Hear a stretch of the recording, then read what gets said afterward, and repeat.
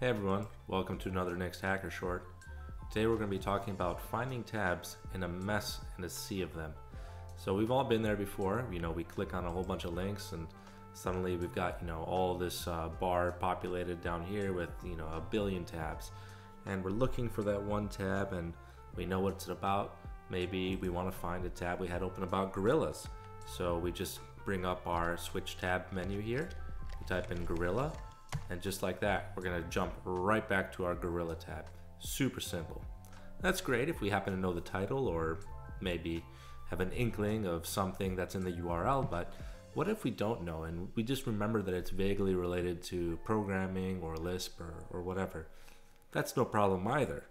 We again bring up our switch tab menu, we type in Lisp, and Nyxt has automatically analyzed every page we visited and extracted keywords from it. So sbcl.org has a keyword of common Lisp. Nyxt knows that, so when you type in Lisp, it'll come up automatically. Pretty cool, right?